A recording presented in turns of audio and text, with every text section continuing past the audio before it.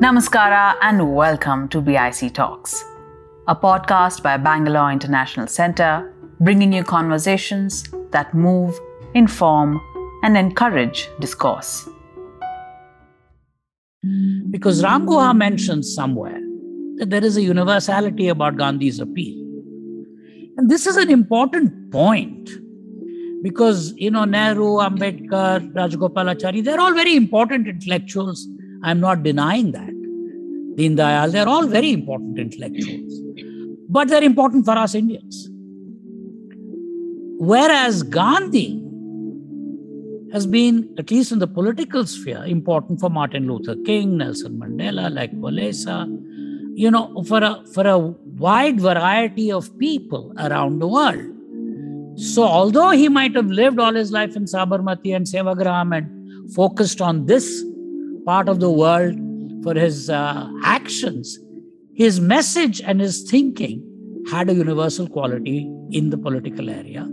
And as I kept digging my research, I found that in the broader area of political economy also, he had something which was original and which we could proudly stand up and say, this is India's contribution. Author and founder of Ahimsa Conversations, Rajni Bakshi, engages author, poet, and entrepreneur Jaithirth Rao, better known as Jerry, in a conversation based on his book, Economist Gandhi, the first book on Gandhi to claim that he was not against business and capitalists, providing insights into a hidden facet of Gandhi's personality, his thoughts on economics and capitalism, while throwing light on some of Gandhi's views on religion, ethics, human nature, education, and society, unveiling a Gandhi distinctive from all our previous readings of him. This episode is adapted from a BIC Streams session from 15th October 2021. Thank you so much, Lekha. And thanks to Bangalore International Centre for including me, for inviting me in this event. And congratulations, Jerry, on the book. Thank you. And I can see that clearly it is just one marker in a longer and really heartfelt journey of learning and discovery. So I have a strong sense of fellowship with, that eagerness to go on journeys of discovery. So what I'm proposing that we do today, I'm saying this to all gathered, that we'll spend about half our time on the book itself. And then we'll spend maybe half our time on locating the arguments and the insights that Jerry has shared in this book in the context of the contemporary crises, the multiple crises that the human species is now faced with, and how that relates to the market system. So before we talk about the book itself, Jerry, I was thinking that it might be interesting for both of us to, in a sense, confess that we have both taken journeys from the opposite directions and kind of met somewhere in the middle. Because I, spent 20 years in grassroots activism and then spent 10 years studying how markets work and what is the significance and importance of the bazaar. And you have come from mainstream business and now spent, I think, more than a decade studying Gandhi and the economy. So maybe we could just start with that. Can you share what drove you, personally, firstly, to go on this journey and stay on it for so long and so intensely? Thank you so much, Rajni. I think that's a wonderful question and a good place to start. Both in economics and in politics, my views were relatively anti-Gandhi. If you go back 10 or 15 years, is not much of a secret. I've always been a great admirer of the British Raj, which the Mahatma opposed all his life. And on economics, one wrote him off as a Luddite, as an anti-modernist, if you will, and left it at that. What happened was just a series of serendipitous events. Ira Pandey at the Indian International Centre got in touch with me and said she's doing a Gandhi Jayanti edition of the India International Centre quarterly. And would I try and put something together about Gandhi and corporate governance. I was kind of reluctant, but anyway, I said, let me take a look at this. And I came up with a short and reasonably well thought out piece. I then showed it to Shishir Jha, my friend and mentor at IIT Bombay.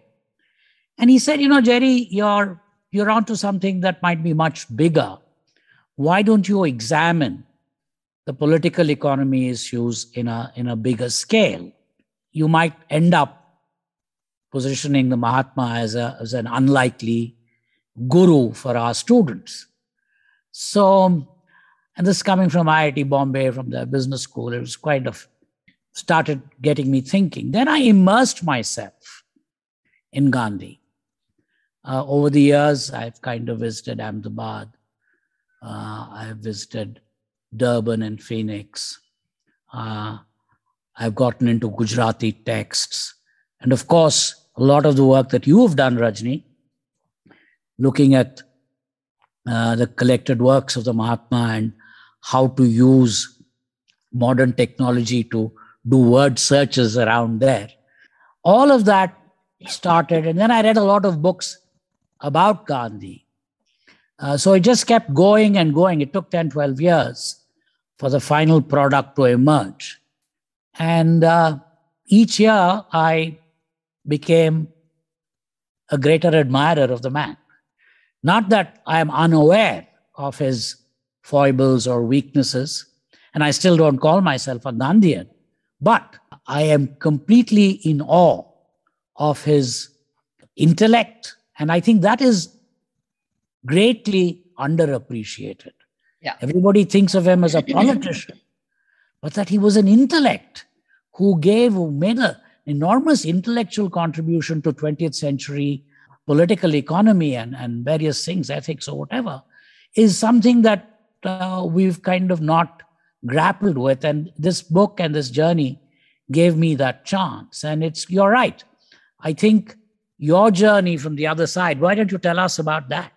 Well, in a sense, because I realized by about 99, the activist communities are spot on about the need end of the spectrum, meaning how people's needs are being neglected, they are being violated, they are even their basic rights very often. But that more of the same kind of organization by itself, I realized, was not going to solve these problems. And around that time, of all people, I came under the influence of, I wouldn't say came under the influence, but I was very struck by something that George Soros wrote. And he said it was part of his testimony to the US Congress. And George Soros, who in a sense, I think is easily, at least for the last 2 decades of the 20th century, the icon of, the world of finance in some ways. He said that markets are inherently unstable. And society can only handle so much instability and no more. And that markets must be there to serve society, not the other way around. So that's what put me on my journey. And the result was Bazaar's Conversations and Freedom. But to come back to why we are here today, Jerry, we are in a time in India in particular. I don't know, maybe this is happening in other parts of the world. Maybe Africa is going through the process too. Different countries in Africa, that there is renewed interest in decolonization. Not, of course, in the old way, but the decolonization of the mind. And there is a very intensive, for example, in India just now, an intensive exploration of and a seeking for an Indic and a dharmic frame. Now, your book is fascinating because it overlaps between Indic and Western traditions. And I find that this kind of, like good watercolors that are flowing into each other, this worldview that you represent in a time when there's actually a lot of polarization is what I wanted to put down first as what I appreciated upfront in the book. So was this intended, Jerry, did you start from that perspective of trying to merge the Indic and the Western, or is that the outcome of the journey? Actually, it was a kind of variant of that. Very early in our conversations, Shishir and I and a couple of other people, we said, at the end of the day, India and Indians have not contributed to the intellectual development of modern economics, or, we're not seen.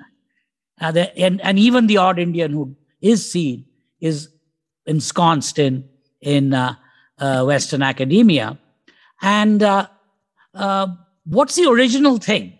If Marx was an original thinker that came out of Germany in the 19th century, is there anything original that Indians have contributed?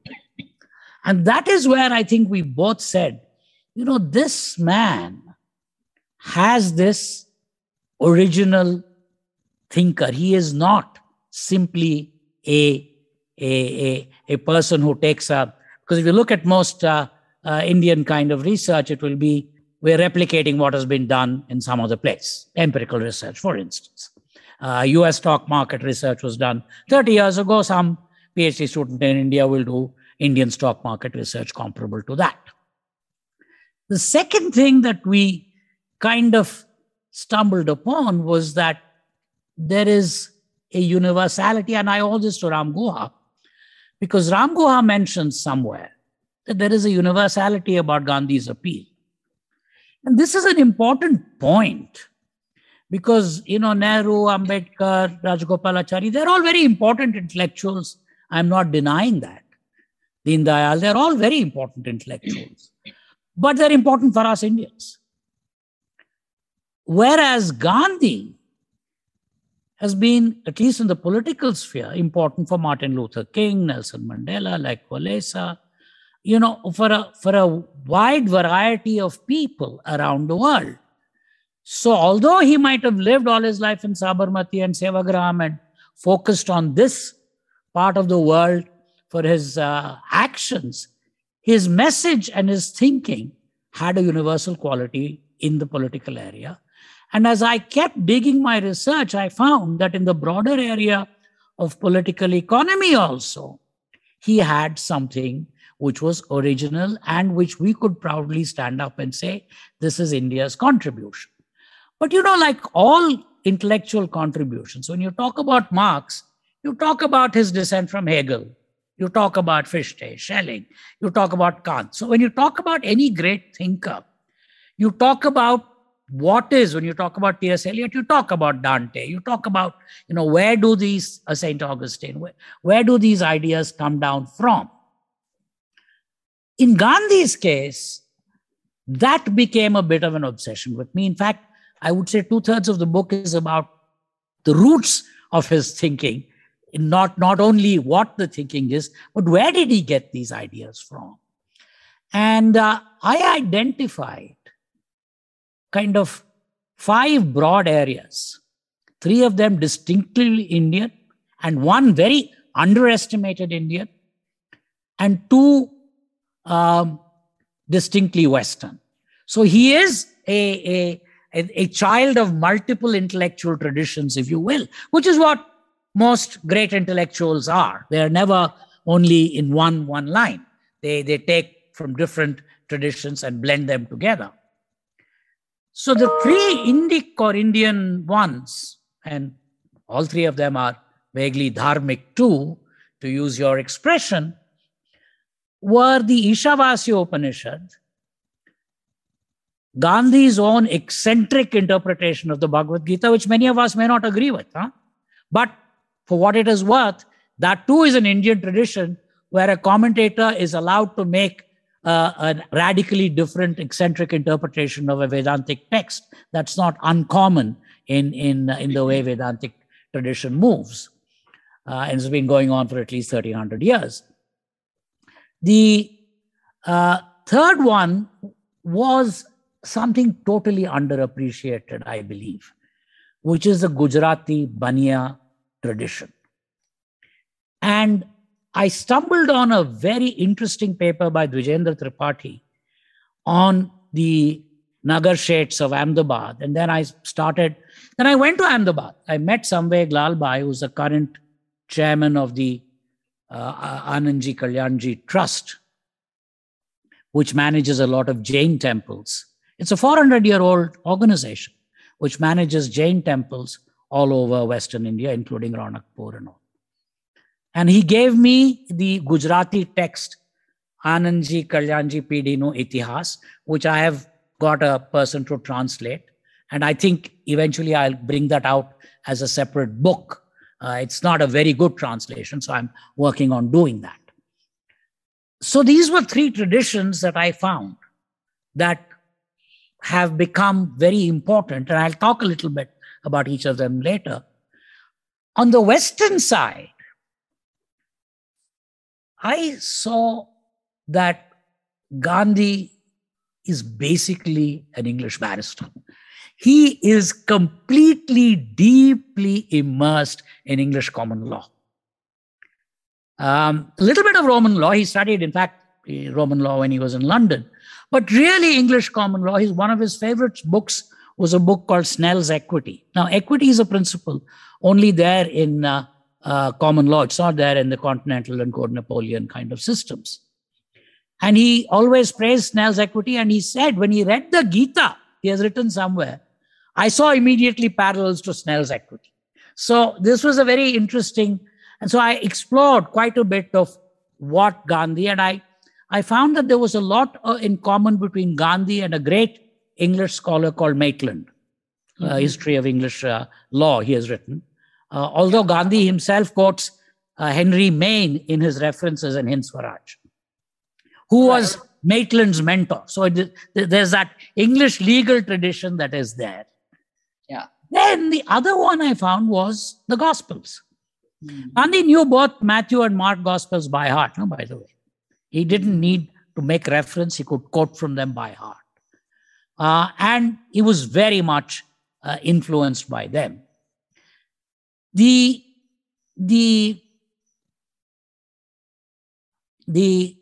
interesting thing is also it was not just the King James Bible, which he was, of course, very fond of, but certain unusual traditions within the Christian denominations, like Quakers and Pietists and Trappists, all of whom he had friends among, or he had some influence from.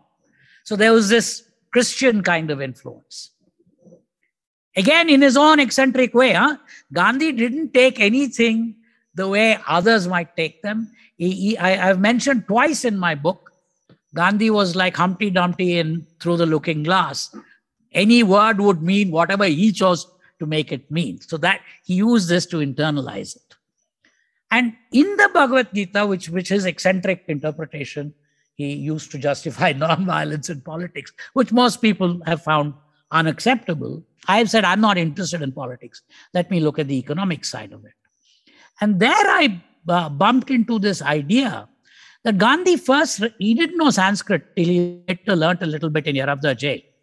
He came through many of these texts from their English translations. The first translation he read was Edwin Arnold's Song Celestial. Mm-hmm. And Edwin Arnold was a high church Englishman who translated it in a very Anglican Protestant way. So suddenly I was able to establish, and especially Scott Barton's work helped me in the connection with Max Weber's views on the development of the Protestant ethic and modern capitalism. So now I had a full set of things. And I'll talk later about how I explored Gandhi's relationship with other economists later. But now we're still on the roots. These 5 roots is what I kind of put together when where did this man get these ideas from? He synthesized them in his own original way, but he got them from these 5 sources. Great. And by the way, I enjoyed how emphatically you have said that Marx Weber got India wrong.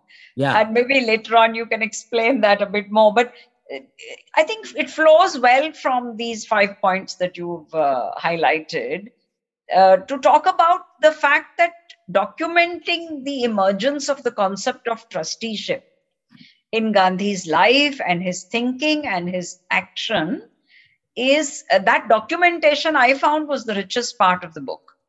And here again, you are explaining both the Indian independent Indian influences and the Western influences. So, what is this fascinating story? And because I feel it's the foundation of your narrative. And you, for example, you raise an important issue as to whether English common law benefited from the Indian theory, or whether Indian knowledge was added to dominant Western theory as deviant histories. So if you could here, just unfold for us what you learned about trusteeship. The trusteeship thing, we all know that it's supposed to be a jewel of English common law. But if the Gujarati Jains could have a trust, they may not have called it a trust, they called it a PD. 450 years ago, long before there was any English influence, this idea that everything we have is only derived from Western influence is at one stroke demolished. Then it's so interesting talking to this guy. Lalbhai tells me, Mr. Rao, he's a very simple fellow, a very wealthy guy, powerful guy, but very simple fellow. He says, we are not, the trust doesn't own the temple. I said, yeah, but the title deeds say that the trust owns it. No. Lord Adinath owns the temple. We are only managing Lord Adinath's property. So then I explored this, and this goes back. Rajni, it goes back to Bharata putting Rama's Paduka on the throne and saying, right, I am ruling Kosala on behalf of these Padukas. See, this idea that the deity is the owner. And then, of course, this is where you see the nice intertwining of English and Indian things, which is why I keep saying, with all its faults, that Raj was an important landmark in the development of Indian intellect. It comes up in some case in British India, in Bombay High Court and in Calcutta High Court. A deity. And then this goes all the way to the Privy Council, and it is confirmed that a deity is a juristic entity. That's a point I have made. Yeah. Are we saying that the English created juristic entity, or did we create juristic entity? The Raja of Travancore, Martanda Varma, surrendered his kingdom to Padmanabha and said, I am ruling on his behalf. So these are hoary Indian traditions. These are not new traditions. And so it was quite fascinating. After all, Ishavasya Upanishad is older than the Gospels. Now, everybody knows that. And Ishavasya Idam Sarvam. So that the world is permeated by the energy of the Lord, and therefore the world cannot belong to us. Wealth cannot belong to us. We should not covet wealth. We must therefore manage it as trustees. Hey. Yeah. Though I must say, Jerry, that I would have liked to see more about the folk traditions, and maybe when you revisit this work, second edition, or your next level, because what large institutions like Anandji Kalyanji manifested is very important for us in the jurisprudence sense. But the basic ethos, as you have said, not only in the Upanishads, but also in everyday life. If you see, for example, Anil Gupta's work through the Honeybee Network, so much of it is a documentation of this trustee ethos, in the DNA of the indigenous social and creativity systems. So then I'm puzzled about one thing. Because see, you make a very challenging claim that Gandhi can be seen as the intellectual descendant of the Scottish Enlightenment tradition of David Hume and Adam Smith. Now, of course, many people will, at first glance, immediately say, oh, this must be a force fit. And yet you pull it off. But my question to you is that why do we need to, in a sense, measure Gandhi against the Scottish Enlightenment? No, I'm being deliberately provocative. I might not have made this. I'm not suggesting that he derived his ideas from them. I am saying that, these things happen when different ideas 20,000 miles apart 4 centuries apart can be similar. There can be amazing synchronicity, as they say. The point I was trying to make is that general intellectual view on Gandhi, particularly among Western academics and Indian academics trained in Western academia, is that Gandhi has a lot in common with what they call the other West. With Tolstoy, with Thoreau, and so on. And in fact, he might even have something in common with Marx, because alienation, anomie, those are issues that Gandhi struggled and the rights of the worker. Gandhi is deeply preoccupied with the basic problem of exploitation. Yeah, and he's also with grinding pauperism, because that was the overwhelming problem of India in 1920. And he can see the genesis of it. Why it exists. He was completely into the Dadabhai Navroji, Ramesh Chandra Dutt school of the drain theory. And that's why he opposed imperialism in part, not just for political reasons, for economic reasons, that the imperialism with its exchange rate and its tariffs was actually creating poverty in India. Now, the point I am trying to make is that associating Gandhi only with Tolstoy, Thoreau, Ruskin is not fair. Correct. Even mainstream Scottish Enlightenment traditions, and there's much in common between Smith and Gandhi. That's the point. That was the purpose of that chapter, Adam Smith and the Mahatma, saying, hey, wait a minute, independently, and I particularly, this was also lucky. Amartya Sen pointed this out to me, that all you people only read Wealth of Nations. Why don't you go and read Theory of Moral Sentiments, which was published more than a decade before Wealth of Nations. And then, by the way, Jerry, you know that it is Theory of Moral Sentiments that he kept revising right up till his deathbed. Correct, absolutely. And there was discussion on the Smith British. Himself, there was discussion on British rule in India in TMS. There was discussion on that. So Jerry, let's look at a detail on this Adam Smith and Gandhi, in a sense, dynamic that you are seeing. You say, for example, that you see a connection between Adam Smith's impartial spectator, concept of the impartial spectator, and Gandhi's still small voice within. But Gandhi's reference is to a voice that is rooted in his search for the divine. And so what is the nature of this overlap that you're seeing on this impartial spectator versus the still small voice? And that when you suggest that today we can benefit by drawing on both Smith and Gandhi, what does that mean? Okay, this is where the Gandhi himself comes to our help, at least to the help of people like me who are looking for these things. Yes, Smith is an agnostic and Gandhi is a deeply religious believer. Impartial spectator, still small voice. They seem similar, but can they be? And then I come across Philipson's book, where actually Philipson himself mentions, he's written a very nice book on Smith, that look, even in his time, many people realized that Smith's impartial spectator could be likened to the deity. So suddenly the agnostic, even though he's an agnostic, may have actually made reference to a god, even if it's indirect. In Gandhi's case, there's at least 2-3 places where he says, especially while talking about trusteeship and obligations and action, he says, the gods will help. And then he says, of course, there are no gods. We're all going to together get this done.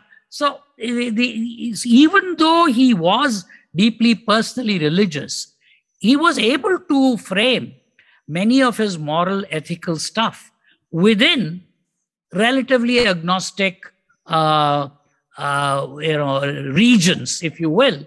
So, it's always difficult to take a religious person and to take an agnostic and to make those connections. Except that Gandhi's religiosity is also very strange. He can be many things in different situations.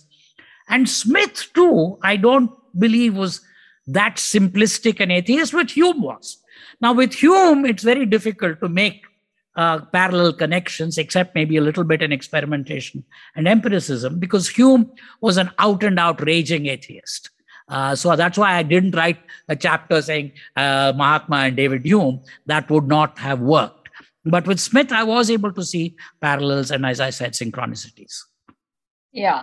So I mean, maybe we can take this offline. But I do want to put for the record, Jerry, that I think the world view in which Adam Smith is writing, the context, the social, cultural, even psychological context in which Smith is envisioning or struggling with the moral problems of society and business is very radically different from the, I think, see, the reason is that Gandhi, I think, never suffers from the handicap of thinking that life is short, nasty, and brutish.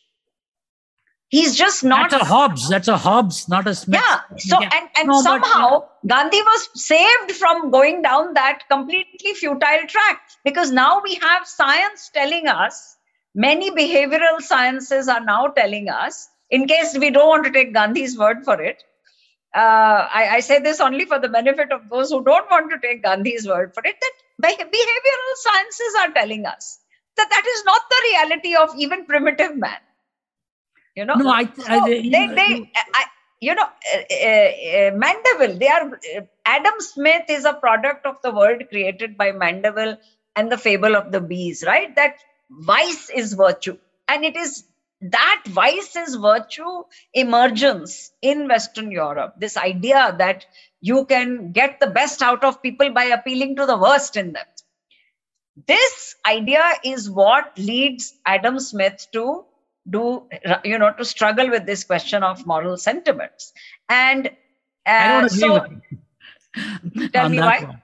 I that is a reading of The Wealth of Nations, that appealing to self-interest will lead to general welfare. No, I'm referring to theory of moral sentiments. What drives him to write it? He is very clear that we seek, and he doesn't explain why. He just says it is embedded in our consciousness that we seek approval of the impartial spectator. It is not, and this is something very important. It is not because we seek praise. We don't do praiseworthy things in order to seek praise. We do praiseworthy things in order to satisfy that impartial spectator. So I think on this one, it is more Hume, who was also Mandeville's protege, who thinks of everything in relatively, amoral terms.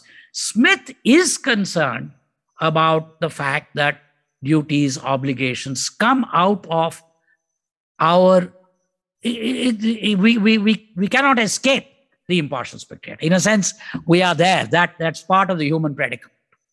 Well, I mean, but the point is, Jerry, that if that were working, if actually capitalism was working on that basis, then we wouldn't be now in the situation which we are, as you know. And Smith warned us. Smith repeatedly warned us that merchants, when they get together, will try to sabotage.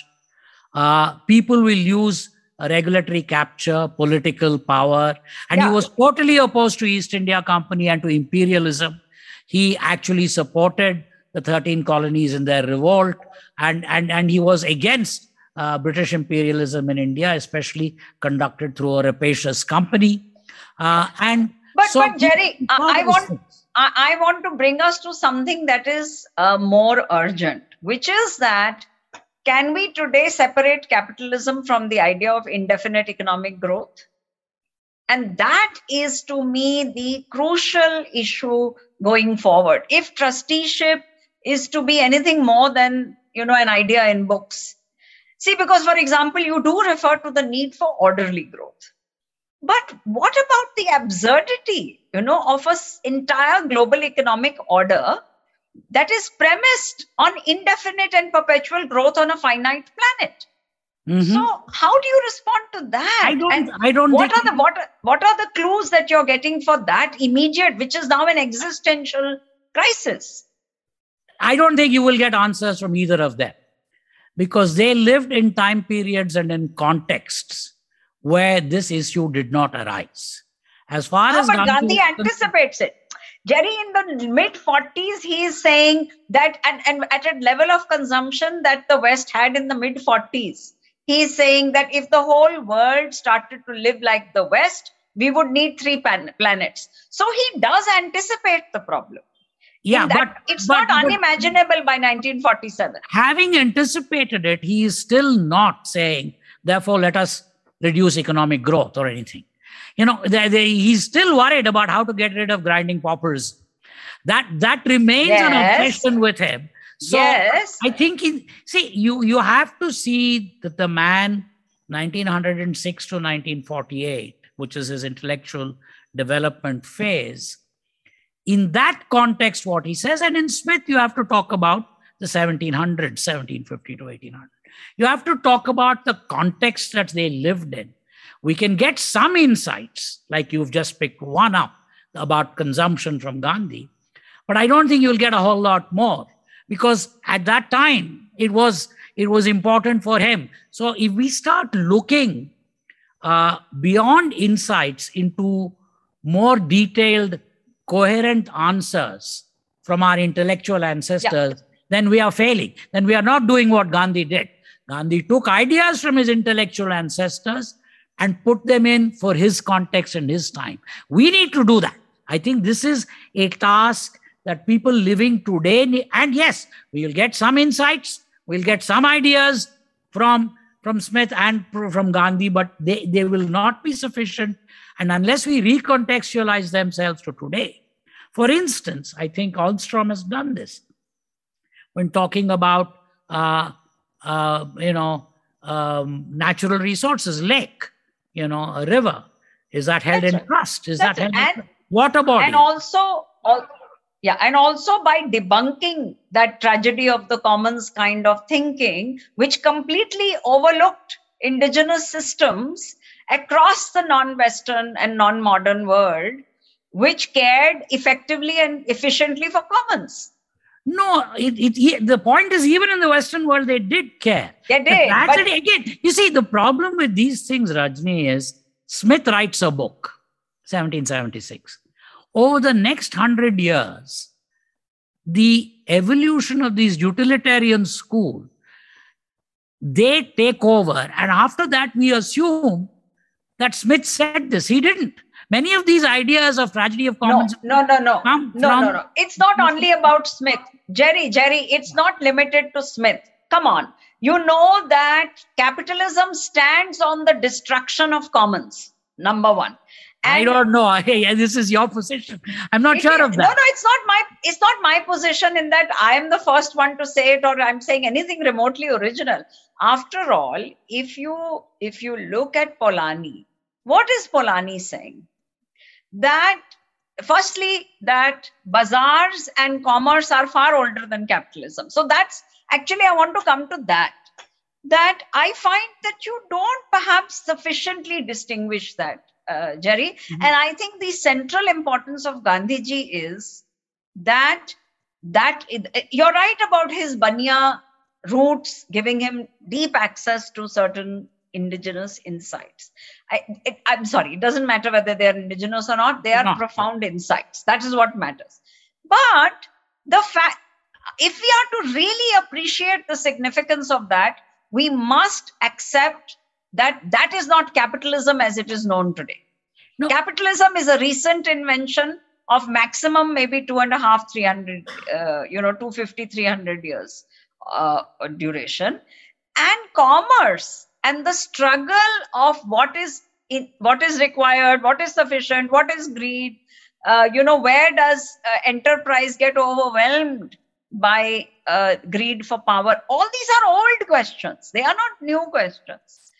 But I wanted to provoke you to say, how do you see this question today? I don't see it the way you see it. Let me put it quite simply. I see market capitalism as an extension of the age-old commercial mercantile traditions of human beings.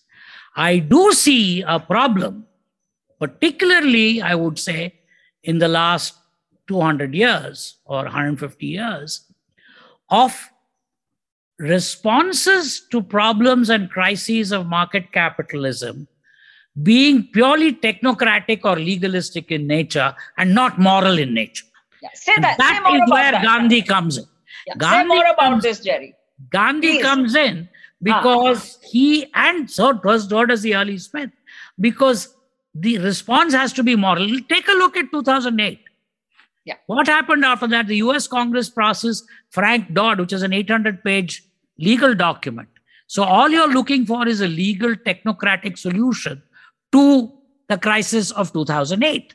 And everything's about contracts. In fact, I mentioned that. The Jensen and Meckling and Pharma approach to the agency problem, which also involves, the trusteeship ideas, is let's have a contract. And, Tirole, the French economist, makes it quite clear. Trust has to precede contracts. Nobody's saying don't do contracts. You and I have a contract that at so-and-so time we have to finish this session. Of course we need that. But we also have to have trust. And trust has to precede the contract. Fair enough. Look at it, Rajni. He could have said to his rich Ahmedabadi and Bombay capitalists, and for that matter, South African capitalist friends, be nice, be sympathetic, be good, be charitable. He didn't. He said, be trustees.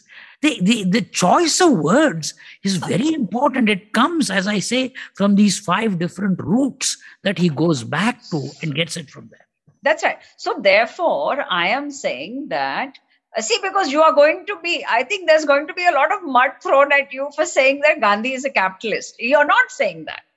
Not in a literal sense, or at least not in some reductionist sense. I am just saying that there are parallels between Smith and Gandhi.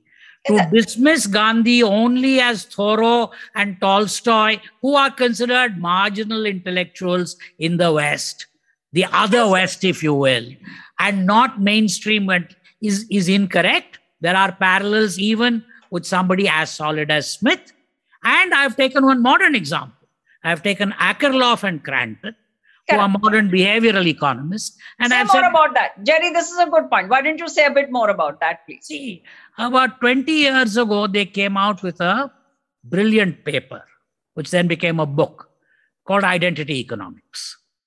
Akerlof, he won a Nobel Prize many years ago for some other brilliant work he's done. And then Cranton, his colleague. They were very clever. They didn't say we don't believe in utilitarian economics, which they don't. But they said if you believe in utilitarian economics, we will find a way to fit our ideas into your worldview. So he said people don't derive utility only from wealth or from income or from consumption goods. They also derive utility from their identity. And then identity is very funny. It's not just what modern identity woke discussions are. Many parents, when they go to a school PTA meeting, the child will tell them, I want you to be a cool parent like that girl's parent. So cool parent is an identity that parents seek. So there are, and in the whole gender thing in US corporations, 20, 30 years ago, the view expressed to women was become like men. Then you will get promoted. Don't worry about child rearing. Don't worry about this. Be aggressive. And Gandhi inverts this. Yeah. He says, no. It's not the bully who is brave. It is a resilient woman. So he actually feminizes stuff. So today in identity... Can you talk about the Gandhi neuron also? Yeah. In identity economics, if you were to advise a young woman, you want a good career, it may not be imitate men. And he did this in caste.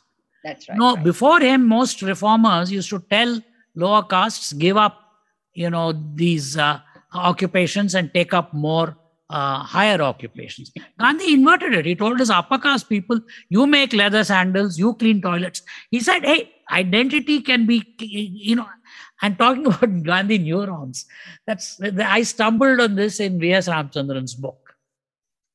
See, we go back to trust. The word trust precedes the word trustee, precedes the word trusteeship, right? Trust is where it comes from. I trust you. And Fukuyama, so many scholars have talked about the importance of trust in modern societies, for that matter, in ancient societies. It turns out that if I take an injection of oxytocin, I become more trusting of you. I'm not suggesting that we all start taking injections of oxytocin, and I'm not even suggesting that Gandhi would have supported it. But there is but Gandhi would have smiled and said, I told you guys, trust is there in the human nature. This idea that we are brutes, selfish brutes is not true. There's a divinity in us. And the Gandhi neurons, we have a certain set of neurons in our head. When you feel pain, those neurons get activated. When you feel, not when I feel pain. When I see you feeling pain, those particular neurons fire. And Ramchandran, who is one of the greatest living neuroscientists in the world, he has called them Gandhi neurons. So it's interesting that our Mahatma's name has gone to this new discovery in neuroscience, which tells us that there is a divinity, that still small voice, that moral conscience exists within us, and which is what he was appealing to. And I think without dealing with that, let me tell you, because if we are only going to say efficiency, markets are good, because the Reagan-Thatcher movement was all about state control doesn't work, markets work, therefore let's go for markets. And 2008 has proved that kind of very questionable. If the response is only going to be that markets are efficient, they work well, they're operationally good, that's not going to cut it, because there will be crises and there will be. I went back and did a word search, by the way, in 2008 in different newspapers. Greed, selfishness, avarice, these were the words used in common magazines and blogs. But the legislation that came out of US Congress, there is no reference. Even in the introduction, there's no reference to morality. I mean, I don't think so. It will suffice. No. So, Jerry, I think you're getting to the heart of the matter here. This is precisely what worries me also. And I think maybe this is where I request you to respond to this thing that Zizek has said, right? Why is it easier to now imagine the end of the world thanks to climate chaos, but not the end of capitalism? When we say use the word capitalism here, we are referring to all the rogue behaviors that you have just highlighted. So where does this leave us? No, it will end. If there is no adequate moral response on the part of our societies, because we've got our northern neighbor right now proving that they can be very efficient, because it's not just capitalism. Fukuyama's talk is about democratic capitalism. So we have always associated markets with freedoms. And now they will say, forget it.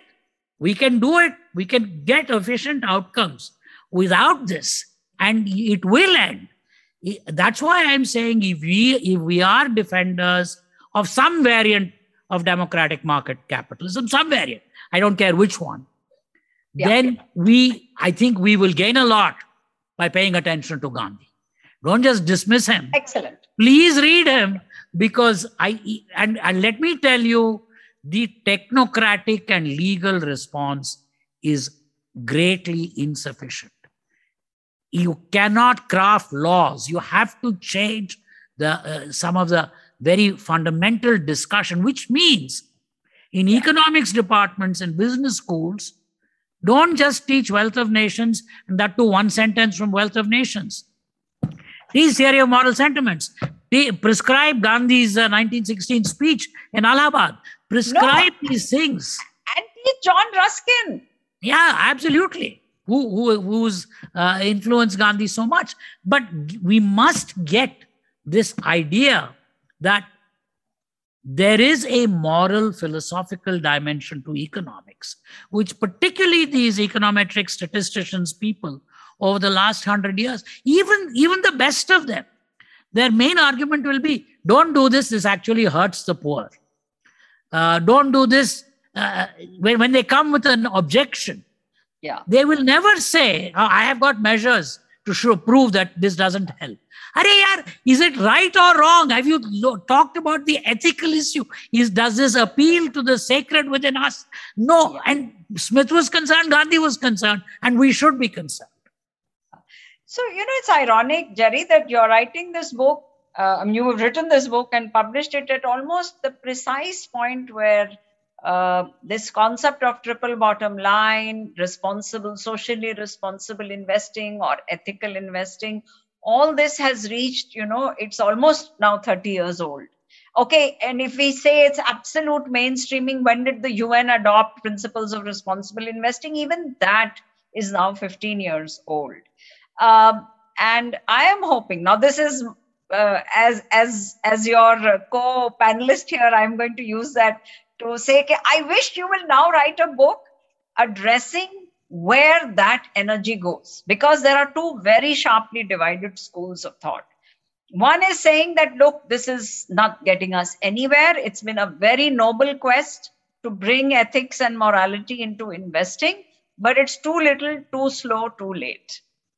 The other view, which my friend Nick Robbins has articulated actually in a Ahimsa conversation, Nick, he was one of the people behind the UNEP's task force on sustainable investing. And his argument is that no, we are at the end of the beginning. This was all the beginning. And we can now leap from this to a much more intensive process of change. So I think your book and the kind of connections that you're making will be helpful in that larger search. I need to believe that we are at the end of the beginning and bigger, better things are to come. I think if we had asked the Mahatma this question, his response would have been quite eccentric and difficult, but very real and very sharp.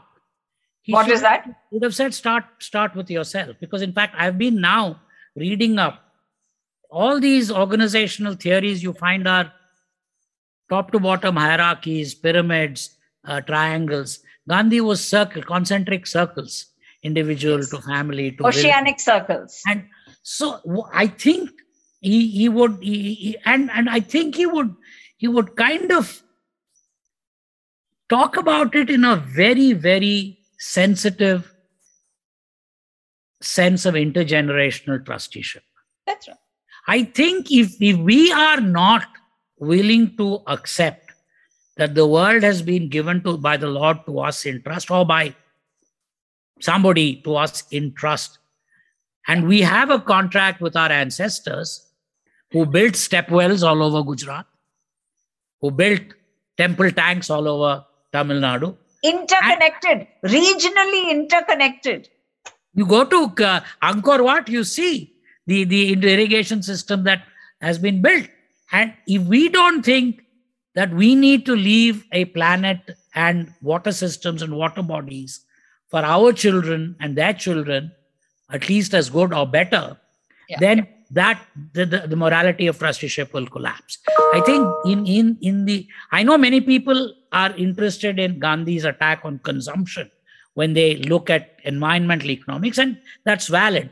But I think this idea that we hold wealth itself as a trust and to not pass it on to succeeding generations with enhancement or improvement, or at least intact, but denuded of all forests, all trees, denuded, deserted, then it seems to me we would have missed out on an extraordinarily important insight of the man. Wonderful. Again, Jerry, congratulations, and wishing you happy sailing in the oceanic circles, which is what Gandhiji called them. And thanks again to BIC. Lekha, over to you. Thank you for staying on for the full conversation. If you like what we do, please share it with your friends and family. You can also leave us a review or rating on iTunes and Apple Podcasts. The crew that makes these podcasts possible is Gaurav Krishna on sound supervision and production, with support from S. Sarvanaraj and Raghavendra Tenkaila. Artwork and design is by Chandni Venkataraman of Crisscross Design Studio. Don't forget to subscribe to our channel on your favorite podcast platform. It can also be accessed on our website, bangaloreinternationalcentre.org. Do follow us on Instagram for updates on all our programming. This is Lekha Naidu signing off on behalf of everyone at BIC.